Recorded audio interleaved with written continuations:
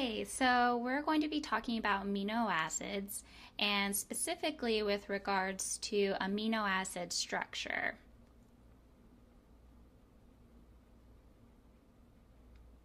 And before we dive on into this topic, I think it's nice to kind of take a step back and take a big picture view of amino acids and kind of figure out, where do they exactly fit in the grand scheme of biochemistry and specifically, say, human metabolism. And I think the best way to do this is to take a real world example of a human protein called hemoglobin.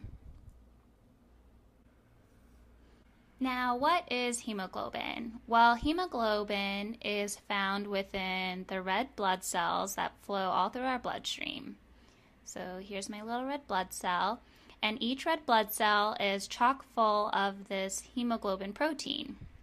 Just gonna write it out as HGB here.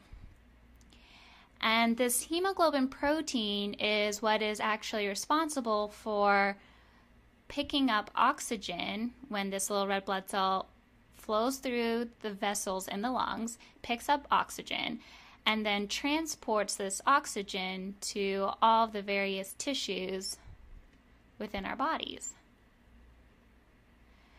And so you can kind of think of hemoglobin as a car of sorts, and my favorite car is Porsche 911. So if you want to be more environmentally friendly, you can think of a Prius or something like that. So whatever your car is, oxygen is like the passenger for that car. And so hemoglobin goes by the lungs, picks up oxygen, delivers it to the tissues, and then tissues are just groups of cells that are of a similar type. And so each of the cells in these tissues then takes the oxygen and uses it to generate adenosine triphosphate, or ATP, which is the energy source for all of the various metabolic processes that go on within our cells to help keep us alive. So now, where do amino acids fit into all of this? Well, amino acids are the building blocks of this hemoglobin protein. And so without amino acids, this entire vitally important process wouldn't be able to occur. Now, sticking with the car analogy just a little bit longer, just like we have different types of components that come together to form different types of cars, whether it be a Porsche or a Prius, what have you, you can have different types of amino acids, and there are 20 of them, to be exact, that can come together to form countless different types of proteins. And so now that you have an idea of where amino acids fit in this bigger picture of a metabolic process, let's go ahead and take a closer look at what the actual structure of an amino acid is. First, we have the amino group. And then we have the carboxylic acid group. And already you can start to see where the name amino acid comes from. You have amino from the amino group, and then you have acid from this carboxylic acid group here. And then linking the two groups is this carbon atom, which we call the alpha carbon. And then bound to the alpha carbon is a hydrogen atom.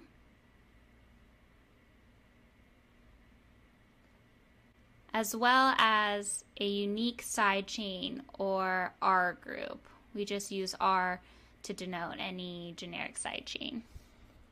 So each of the amino acids has this same generic structure, and what makes each of the 20 amino acids different from each other is this R group, or the side chain. So each of the side chains for the amino acids is going to look different. One thing that's important to note is that this carbon atom, the alpha carbon, is also known as a chiral carbon. And what does a chiral carbon mean again? Well, a chiral carbon is a carbon atom that has 4 unique groups bound to it. So if we take a look at this carbon, we can see that one group that's bound is the amino group, another group is the carboxylic acid group, The hydrogen atom makes the third group, and then the fourth group bound to it is the R group, or the side chain. And so the alpha carbon in amino acids is considered a chiral carbon. And remember that chirality really refers to optical activity. In other words, if you were to shoot plain polarized light at an amino acid, then because this carbon is chiral, it would rotate that light. And so that's what chirality is really referring to. It's referring to optical activity.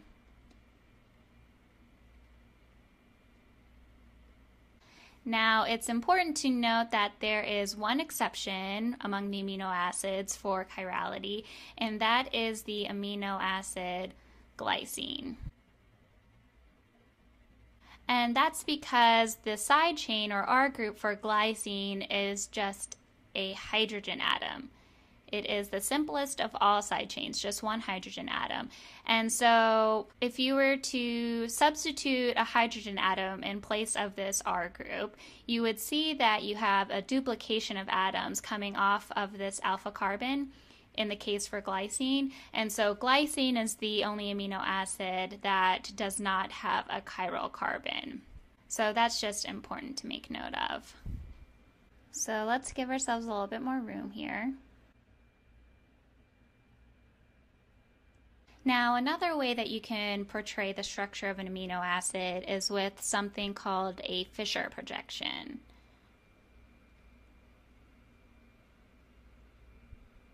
And Fisher projections help to highlight the relationship of the four groups around a chiral carbon. So let me draw that for you here. First, you have your amino group. And up top, you have your carboxylic acid.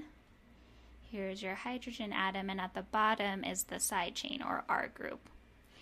And just to orient you a bit, here in the center is the chiral carbon, the alpha carbon here. And then you have the four groups coming off of the chiral carbon. And the horizontal bonds here, you can kind of picture those as coming out of the plane of the computer towards you. And then these vertical bonds here are coming out of the plane of the computer away from you. And this particular configuration is called an L amino acid. And conversely, you can have the mirror image of this, which I'll draw for you here.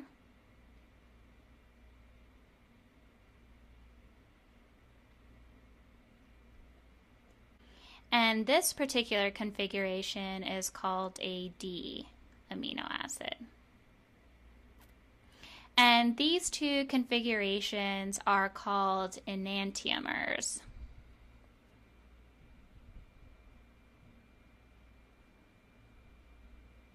And enantiomers are mirror image molecules that are not superimposable.